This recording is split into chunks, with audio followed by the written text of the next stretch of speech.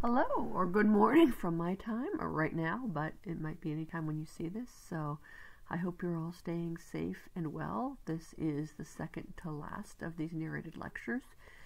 And in a way, I found this really difficult, because as you must know from reading the chapter, just how much interesting stuff is going on. I'd been gone. I wanted to talk about Timbuktu, or what's going on in Africa at this point. I mean, there's so much, the Crusades, Song China. There's just so much going on. But I think in this time, and so I did again. You read the lecture. I put the quiz on. I tried to make sure the quiz questions inspired you to read, the whole, the whole chapter, so you're getting a good sense of what's going on. I think for me, the best thing to do that's different than just obviously repeating the readings to you is trying to get you to take a different view of the readings, or kind of help you kind of think in broader terms. So I've chosen one particular thing to focus on today, and that's the Mongol Empire. And we're going to actually focus on it from we're starting off with this poem that you're seeing on your screen right now. It's a poem. It's from a musical called Wicked. Some of you may have seen this. And it's basically telling history from it's not real history. It's the the Wizard of Oz, and looking at it from the perspective of Elphaba. But all through this, there's just an idea that they have a lot about actually sort of history, how you tell history in there, because they're actually trying to say, oh look, we think we know this history, but it's actually different. Now, this particular song is from a scene where the wizard, who's evil in this version, in Elphaba, who's actually a very positive character in this. She's actually discovered he's a fraud. And he's trying to convince her to come back to her side. And what he says that's not true, that I don't want to support before this, is if you've listened to the whole song, he says, well, she accuses him of being like lying to people. He said, well, we believe all sorts of things that aren't true where I come from, which is obviously coming back from, our world. And we call it history. Now, history, I want to be really clear, is not lies. Historians work very hard to try and debate among themselves and be really clear about what's true and what's not true. So to say something, to teach something, especially in a historical textbook, it's gone through many basically layers of people checking it out and making sure it's true. Factually true. But perspectives on history may differ, and it's not so much that everything is a lie, but people, and again, I want to focus that there is truth, and I'm not saying that there's no real truth. There is definitely truth. Things are provable. You can, people can argue about it, but there are in the end facts, and facts do matter. I want to be clear about that. But how we see historical figures depends very much on the political context. It doesn't mean that nothing's true, but it's an important thing to be aware of.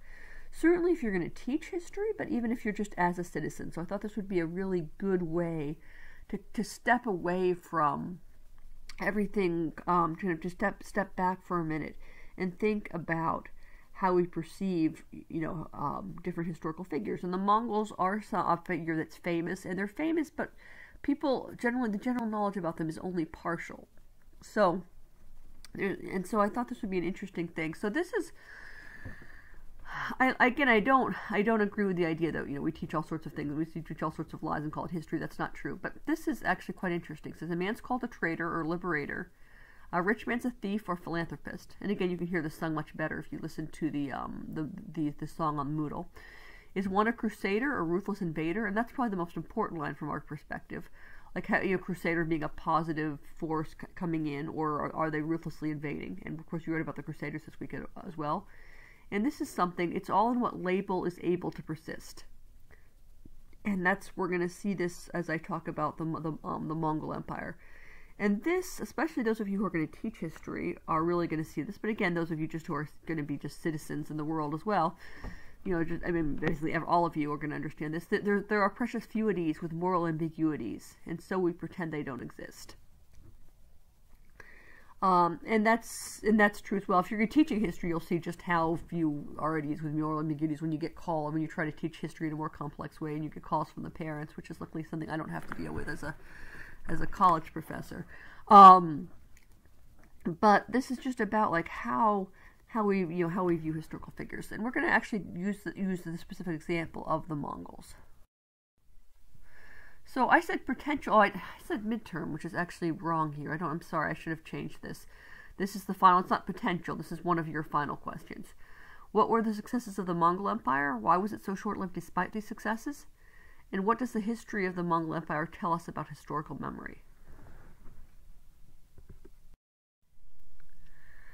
Some of you, this might be a little bit familiar to some of you because this is the one time that crosses over with my modern global history class.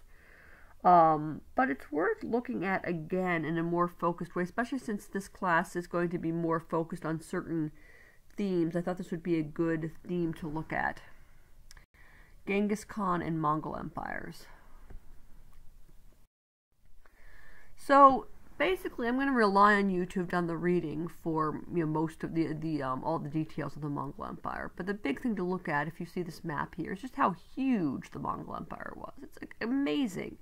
I mean, the biggest empire the world had ever seen before, and there's actually not one political unit that encompasses all this now. You look at China, you look at Korea, Tibet, and then you go all the way to the Middle East, the modern Middle East. When you look at Persia, that's actually Iran.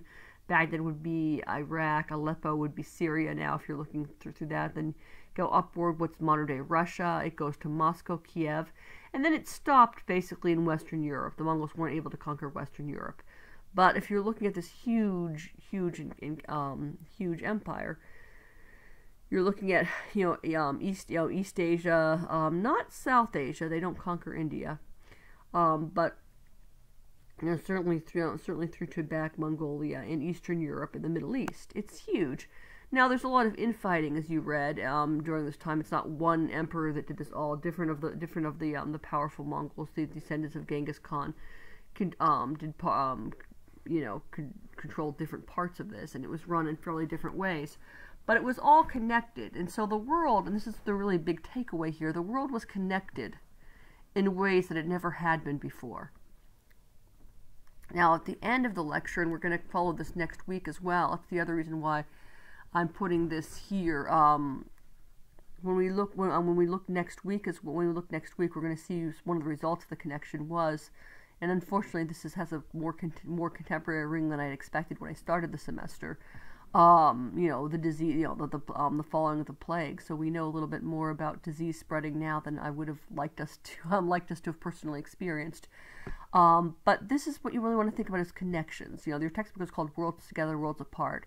So when you look at this map, you see these connections, right? You're seeing unprecedented connections. You're starting to see, you had the Silk Road before, you had some connections, but now, say, when you look at China on one part of and then when you look at the opposite end, Moscow, you're seeing these kind of connections. In Persia and again Baghdad, you're seeing these connections. It's all part of one kind of political unit, even though they did not all have the same ruler. Now I want to start with a figure that you might be familiar. You might have heard Genghis Khan, and Chinggis is the other way you'd say it. This is obviously he didn't use our modern alphabet as well, so we're approximating his name. But Genghis Khan is famous, and I kind of do this when I'm looking at have everybody here. I say, what kind of dinner guest is Genghis Khan? And it's kind of, people kind of laugh, and I ask, and basically I think, what's your view of Genghis Khan is what I mean. And people always say, those refer to him as a barbarian. He's sort of a barbarian. He's sort of a frightening person who kind of comes in.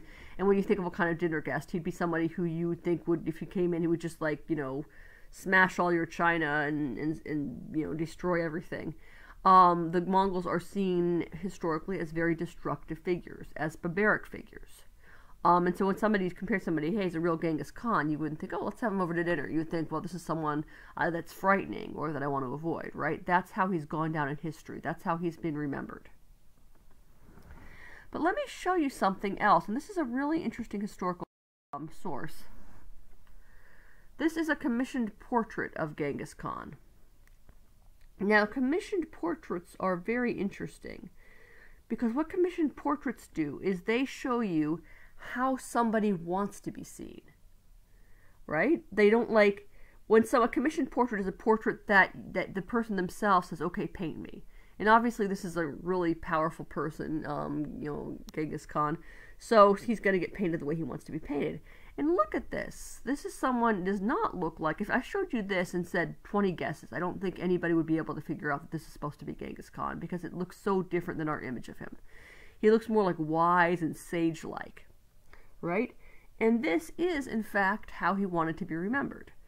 He wanted to be remembered as a wise, good ruler, a kind of Chinese sage. Remember that the Mongols did begin, as he's in the reading, in Mongolia, which is the Chinese would consider them Bavarians. They considered everybody who wasn't Chinese Bavarians, to be honest, but like they considered them in particular the kind of the steppe people, the nomads. We've talked before about the importance of nomads and settled people, right? So these are kind of the nomadic people and the settled people, and how they were mutually dependent on each other. But the settled people tended to regard them as barbarians. But Genghis Khan also as he became more familiar with Chinese culture, had actually a deep admiration of Chinese culture as well. And when he had his portrait painted, you can see that he was very influenced by this, and he wanted to be remembered again as a calm sage-like ruler. And if the Mongol Empire had persisted longer, if it had been a longer empire, this is maybe how he would have been able to. This is how he might have been remembered. But in fact, that's not how he's remembered at all. We'll talk about exactly why this is. This is the other very well-known figure, and you read in your text about his other sons. But Kublai Khan, from 1215 to 1294, was the ruler of China. He was met by Marco Polo, and so he was immortalized in Marco Polo's writing in Europe. He was also met by Ibn Battuta, who you would have read about it. I tried to direct your reading to both these two great travelers as well, with a quiz question there. A very famous poem by Samuel Taylor Coleridge about Kublai Khan. The wonders of Hangzhou became very famous in Europe. If you've heard the term Xanadu, it came from here as well. Samuel was made famous through this poem. So he was very well remembered. He's remembered somewhat more not quite as negatively as his father, Genghis Khan, because of the fact that he was ruling such a magnificent city during this period. And so this is one picture of him. This is another portrait of him, a more thoughtful pose of Kublai Khan. Again, how they wanted to be remembered as the Mongols. But even though Kublai Khan and the fantastic city of Hangzhou, which I'll talk about more momentarily, is not remembered he doesn't quite evoke the same ideas of violence as Kublai Khan. As Genghis Khan. Certainly the Mongols themselves have been seen as brutal rulers, and this idea that Kublai Khan and this great city of Hangzhou are kind of separated from that in the popular imagination. So, now I gave you, again, two of the quiz questions were they were meant to draw your attention to this. I wanted you to read, I didn't have all the, I only had two, the other 13 were obviously about other things in the reading. But two of them were, and one of the things I was kind of interested in you looking at is the Mongols in Hangzhou. The Mongols came and they did not destroy Hangzhou. They have a huge reputation for destroying, but they tended to be strategic. And Hangzhou, especially since they themselves had always looked at Chinese wealth, they really wanted to take Hangzhou and not destroy it. And a lot of their earlier destruction was almost this idea of trying to, a modern term might be shock and awe, trying to frighten everybody around them into accepting as inevitable, because they actually wanted to be able to take these possessions. They wanted to be able to take these cities and rule them. They wanted to be able to get the wealth from the cities. They didn't want to destroy Hangzhou. So Hangzhou, as they said, survived intact, and it remained one of the greatest cities in the world. It was at the time the greatest cities, one of the greatest cities of the world, probably the greatest city of the world. Like travelers like Ibn Battuta from other places, and then Marco Polo from Europe had never seen anything like it before. Now, the Mongols in the Middle East, this is where you get the reputation for brutality more, and I think that your textbook described it well. It was it was later than in Hangzhou. It was absolutely horrific. One of the descriptions that might have stood out to you in your in the text was like right, like dragging rule, dragging. Whereas again, when you look at Hangzhou, the emperor and Chinese emperor were treated with respect. When you look at the Middle East, taking the political and religious rulers and in one particular case, wrapping them in carpet and basically dragging them until they were dead and killed. And that's just one particular thing, but just the bloodshed in there. So it wasn't, I want to be clear here, it was not that, oh, the Mongols just got a bad rap and they were actually these really nice guys who came in. No, the Mongols had a well-deserved reputation for brutality.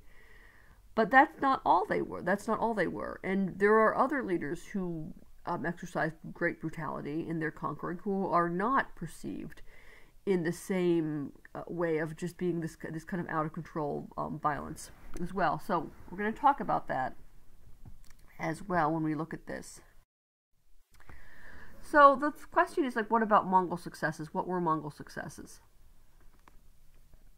And you see here, they had obviously one of the largest empires. The sheer territory that they controlled was an amazing success.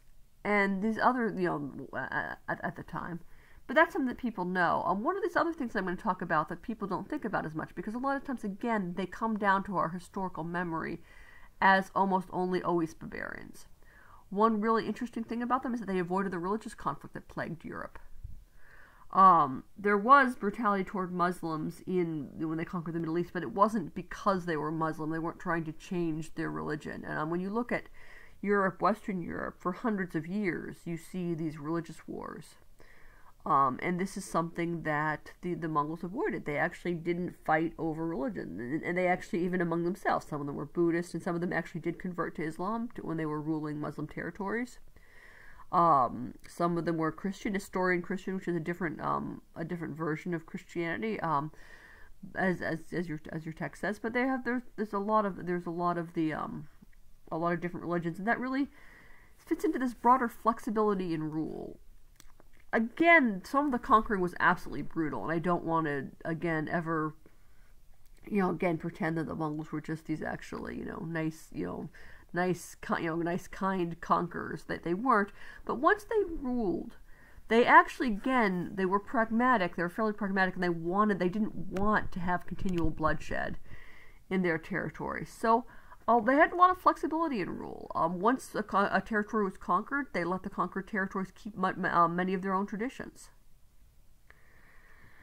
In China, they actually discontinued the civil service exam, and that was something that was very traumatic for Chinese scholars. That's why Chinese scholars have given them such a bad rap. And then it was recontinued in the Ming. Some of you might have written about that for your response papers last week. So the civil service exam was just briefly discontinued not briefly, it was for a couple hundred years among the Mongol dynasty, but then it was about 100 years, but then it was quickly reinstated when the Ming dynasty took over. So they themselves had come from a non-literate tradition, but especially the rulers learned to read. Kublai Khan's mother, in fact, she was not non-literate, but she made sure her children were literate. So they're trying to, and they actually made use of engineers and officials in the society that they conquered, especially if people went over to them fairly early. They were able to and were willing to work with them. They actually rewarded them well. Another thing that you see here is the more freedom for women in Mongol society. They didn't have complete freedom of marriage, especially if they were from more elite families. That's how they basically, it was through marriage is how they cemented alliances, both in tribes and then later on, when you look at their dealings with the Chinese. But women could divorce and women could own property in their own names, and those were things that freedoms that women did not have in Europe or China at the time. Things people were considered more civilized, quote unquote civilized. The most important, I'm going to talk about this momentarily, they had the most extensive trade systems the world had ever known. I'm going to talk about that momentarily, because that's, I think, the things that you find most surprising. And this kind of gives an interesting question. What counts as civilized? Who gets to decide what's civilized and what's uncivilized? Generally speaking, the people who write the history are people in sedentary societies. That means agricultural societies, like societies that are more similar to ours, where sedentary means you basically stay in one place. And they've tended to see people like the Mongols as barbarians in their society. And they would have even seen the idea of women being able to own property. That would have been seen at the time in European and Chinese societies as kind of part of their barbarism. But now we would see that as progress. So it depends on kind of how you view, again, your particular view. And again, who writes history? Well, the Mongols didn't write, they actually commissioned some histories to be written, but most of the histories were written by people in more sedentary people that they had conquered.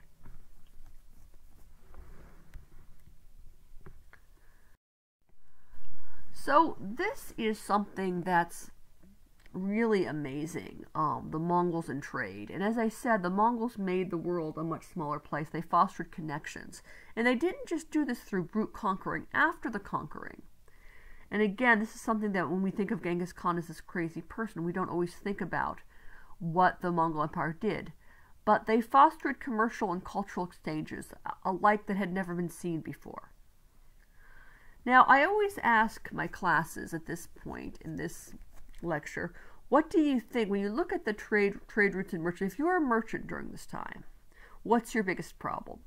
And the answer, of course, I'll just give it to you, is people stealing your stuff, right? Because you're carrying these incredible valuable things. And your biggest problem is like the temptation is people going to set upon you and take your stuff, right? And so a big expensive merchant is obviously protection. Now, what the Mongols did is they protected trade routes, so they made trade a lot safer. And so being a merchant during this time became much more lucrative and much safer.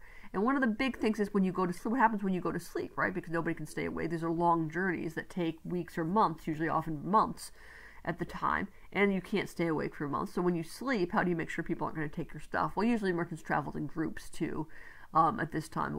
But still, one of the big things they did is establish new secure way stations. So these were places that people could stop, and they were safe. They could know that their stuff would be relatively safe. They were they used a lot of their military strength and military know-how in actually protecting people as well, and making sure that trade worked well. They wanted, again, to have a wealthy and powerful empire, which they did for a while. They established shared credit systems and accounting techniques. You might have read, hopefully read in the Song Dynasty about the issue of the cash. They were developing more of a idea of not just doing money, but actually kind of credit systems were developed at this time. And the Mongols developed them as they never had before, shared credits and accounting techniques. So people didn't have to carry, and if you're a merchant, you're going to like this even with this more secure way, you don't have to carry all your money, all your gold on you. And this was amazing. So you had trade like you'd never seen before. This is probably one of the biggest things that you see with the Mongol dynasty that's just not seen in the popular image of them. Is you don't see them as people developing these amazing new accounting systems. You don't see them as people who are really fostering trade, but this is what they did.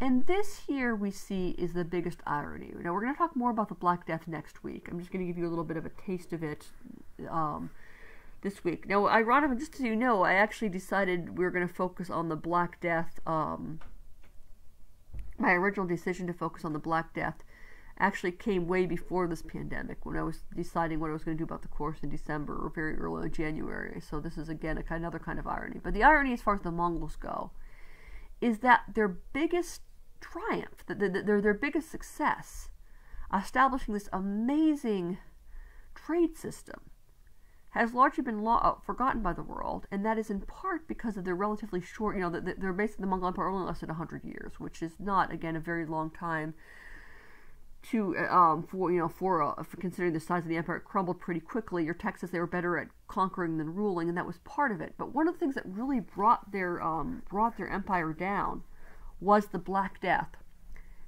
and their biggest triumph,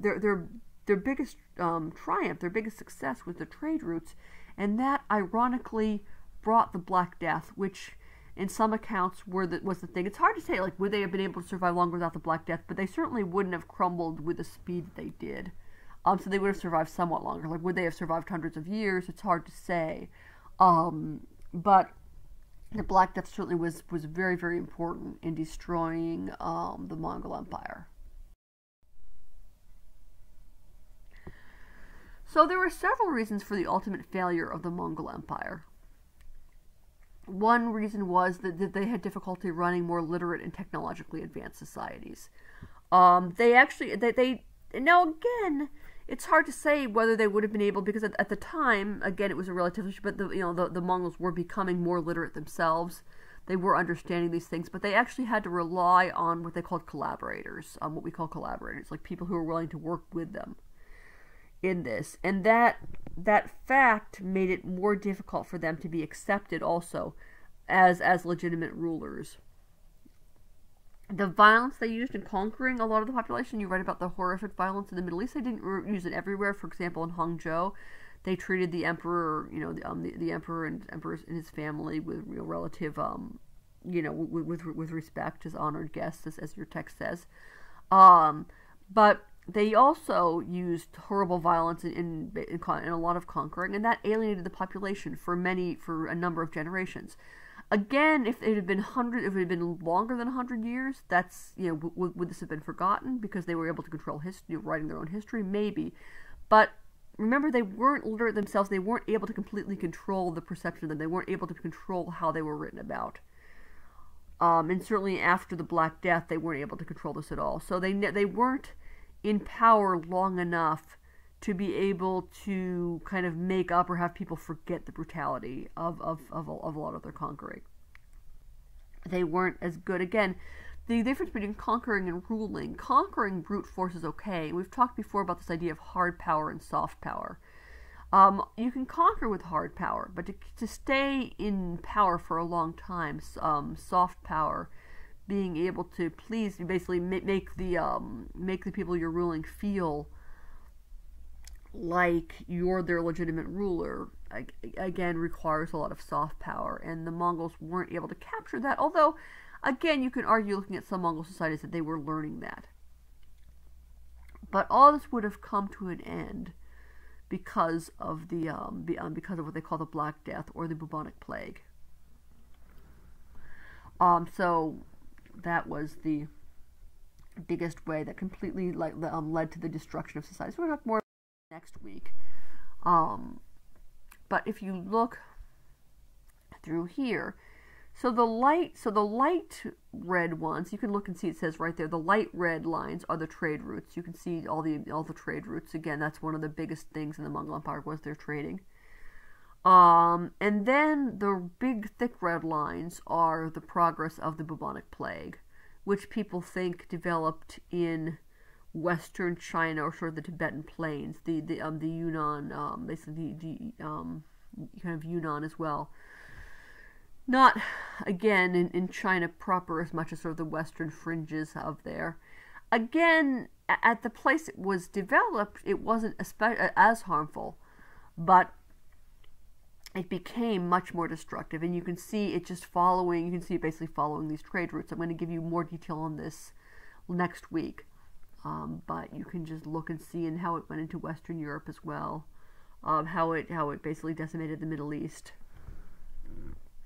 It did not. If you look at India, the Delhi Sultanate at the time, some regions were spared, not being part, but every region that was part of the trade routes were decimated. Western Europe was not part of the Mongol Empire, but it was decimated as well. We're going to talk about why that was next week. So you can see here, it went on Mongol trade routes, devastating to Asia and Europe. Death rates of 25% to 50%. The European population was reduced by 1/3. The Chinese population from about 120 million to 80 million, and all the Mongol governments fell. It was something that was, they just, among this amazing destruction, they were relatively new governments. They hadn't had the heart, again, they didn't really have the hearts and minds of the people. People remembered the violence, so they never had the kind of legitimacy. Even a government that did have much more legitimacy was likely to fall at this point, because they basically couldn't control, they couldn't control the population in the sense of this amazing, destruction. But again, the irony here is that the thing that we would look at now and say, well, this is the most quote-unquote civilized, this is the most, again, kind of spectacular accomplishment, is developing these new trade routes, which brought the world together as never before, ironically ended up something that they couldn't have controlled, that nobody could have controlled, was the unleashing of the bubonic plague on unsuspecting populations that weren't ready. A new virus, again, we're seeing this now, unfortunately, a new virus going through, until people are used to it or develop there's immunity in the population, can just go through and be very, very destructive. And the bubonic plague, and I'm not totally comparing this pandemic to the bubonic plague, because the bubonic plague was much, much more destructive. It had much, much higher death rate than this current virus. But we're seeing even the impact of this current virus, which is not nearly as devastating on this.